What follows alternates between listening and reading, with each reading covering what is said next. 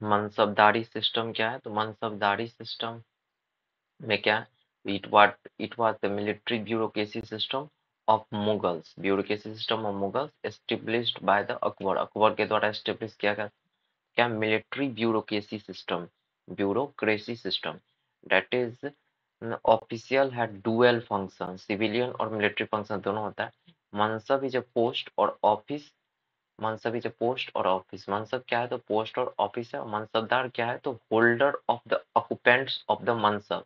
There are to type of mansabdar on basis of mode of salary. तो एक हो गया नगदी मनसबदार, नगदी मनसबदार, और दूसरा हो गया जागीरदार मनसबदार। नगदी मनसबदार दे वर paid in a salary in case, they were paid in the form of जागीरदार क्या हो गया? एलोकेटिंग अ जागीर, जागीर प्रोवाइड कर दिया जाता है, वहां से रेवेन्यू लेता है। तो rent revenue from the Jagir land went to the Jagirdar. Jagir is a land whose land revenue goes to Jagirdar and Jagirdar is the holder of Jagir. Now here come they were paid a salary in cash, तो ये हो गया they were paid in salary in cash, तो नगदी वाला हो गया। अब जागीरदार मनसबदार क्या हो गया? नगदी मनसबदार दे वर paid in salary in cash, and अब जागीरदार मनसबदार दे वर paid in the form of allocating a Jagir. The land revenue from Jagir land went to Jagirdar. Jagirdar is a land whose Jagir is a land whose land revenue goes to Jagirdar, and Jagirdar is the holder of Jagir, and Jagirdar is the holder of Jagir. Jagir was of two types. Jagir was of two types, Tankha Jagirs and Watan Jagirs. Tankha Jagirs, these Jagirs could be transferable from one to another Mansabdar. Tankha Jagir could be taken away from Mansabdar by king. All of the revenue goes to Mansabdar. जबकि Watan Jagir, that means the word Watan means hereditary. It was given permanently to a person and becomes hereditary Jagir.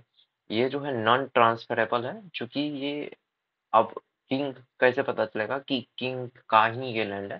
तो 10% of revenue from वतन जागीर went to the king of the king as a tribute और पेशकश के रूप में। As the king gave the right to take away the Jagirs, therefore needs to be compensated, and the tribute acted as a Watan Jagir, recognizing the sovereign authority of the king की sovereign authority king है।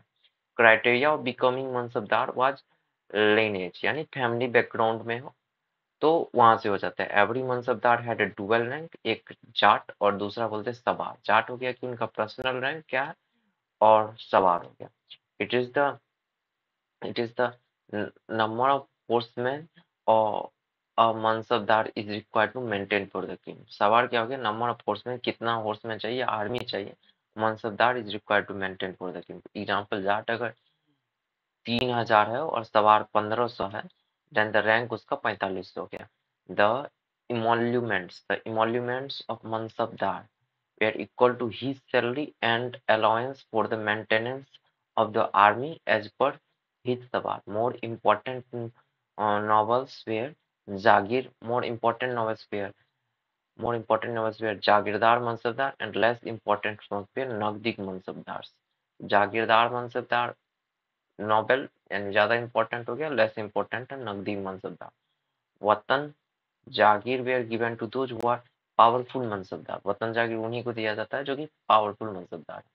Corrupt mansabdar would not maintain an army as per सवार, जितना required है maintain run करने के लिए उतना सवार ये लोग नहीं रखते। Therefore would try to make personal और money to be ideally spent on the army, जो आर्मी पे स्पेंड करो पर्सनल के लिए यूज कर लेते हो। और फिर एक्सट्रैक्टेड लैंड रेवेन्यू फ्रॉम जागीर, जहाँ जो भी उनको लैंड प्रोवाइड किया वहां से वो रेवेन्यू जितना राजा के द्वारा बोला गया था उससे ज्यादा ये लोग एक्सट्रैक्ट करते हैं। Mughal emperor are dependent on mansabdar for the maintenance of army. Mughal emperor क्या है? तो डिपेंडेंट है on mansabdar for maintenance of the army. Therefore in मनसबदारी system give and take relationship. Therefore, in Mansabdari system, give and take relationship existed between the king and the Mansabdar. King gave Mansabdar and Jagir, and in return, Mansabdar gave his loyalty and maintenance maintained the army of the king. Therefore, there existed a personal loyalty, and if the king does not give their desired mansab or jagir, then it may lead to the disloyalty toward the kings.